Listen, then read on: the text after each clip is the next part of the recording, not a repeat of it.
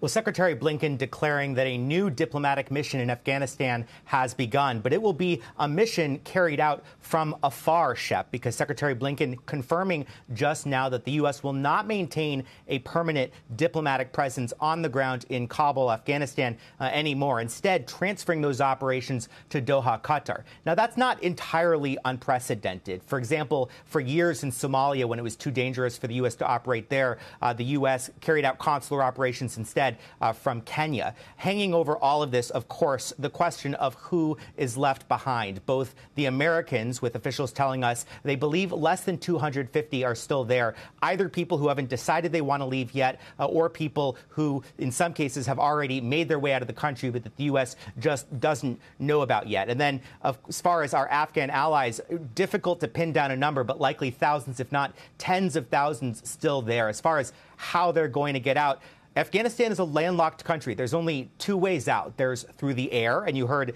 Blinken talking there about potentially having other countries run some type of charter flights. And, of course, then there are the land borders and the possibility the U.S. could try to facilitate folks getting out of Afghanistan through the border with Pakistan or the Central Asian nations. Biden will speak tomorrow afternoon, the White House says, about Afghanistan. We are told that he learned of the fact that the final U.S. flight had left Afghanistan when he was in the Oval Office, and his national security advisor was passed a note that he then told Biden that all troops were out of Afghanistan, as President Biden continues to face growing questions about how he executed this withdrawal from America's longest war, with one senior State Department official telling us today, "We all thought we had more time." Shepard Smith here. Thanks for watching CNBC on YouTube.